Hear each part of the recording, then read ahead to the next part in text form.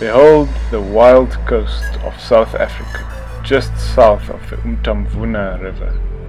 Spectacular scenes surround us, vast grasslands and many brown rivers cutting deep ravines into the sandstone and pouring out nutrients into the ocean. So on an overcast rainy day, we made our way along the coast to Mtentu Lodge. It is advised to do the hike with a guide, but due to some miscommunication we missed ours. Consequently, we took on the 27-kilometer hike, experiencing the coastline, river crossings and extreme distance by ourselves.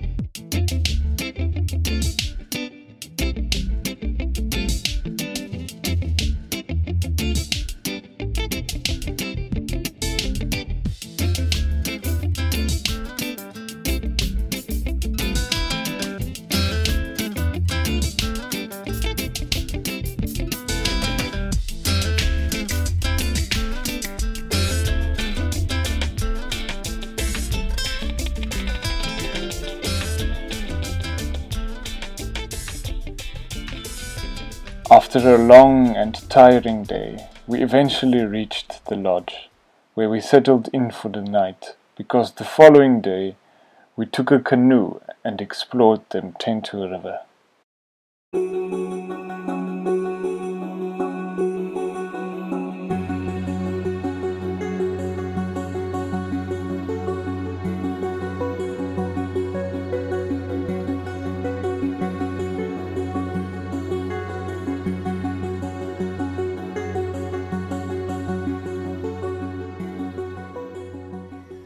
Sheltered by high sandstone cliffs and nurtured by the river, coastal scarp forests roam the space between cliff face and riverbank. These forests are ancient, and they foster a great diversity of species, many of which are endemic. The pristine scenery saturated our sensations with awe. At this point on the river, we stowed our canoes and headed up one of Mtentu River's tributaries. We started scrambling, swimming and wading in search of a big waterfall.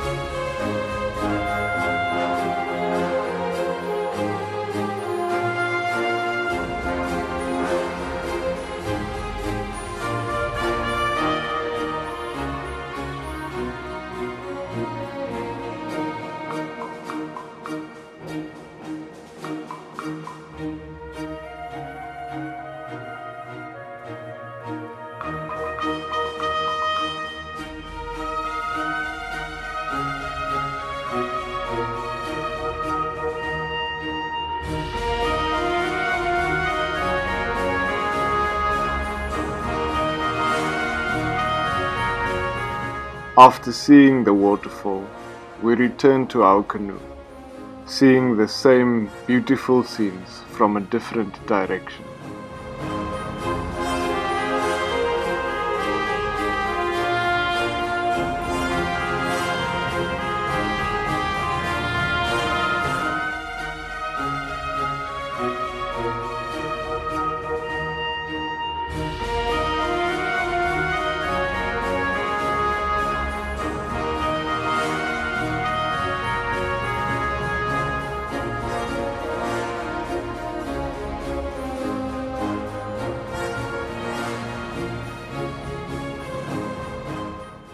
When we reached the Mtentu River, the water level had risen significantly.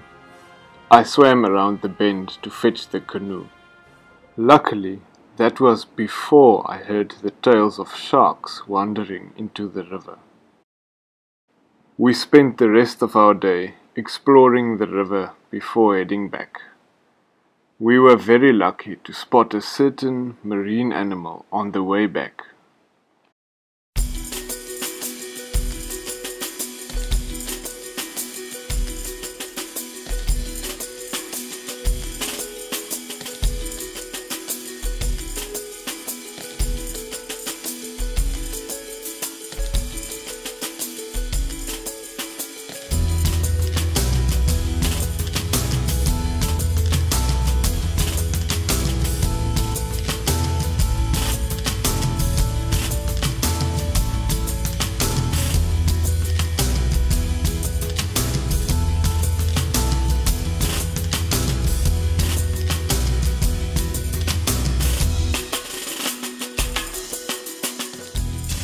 After a long and rewarding day on the river, we prepared ourselves for the hike back. To our relief, the lodge managers offered us a lift on their bakkie, an offer we eagerly accepted. Our wild coast adventure and stay at Mtentu Lodge came to an end. It was an unique experience, one we'll never forget.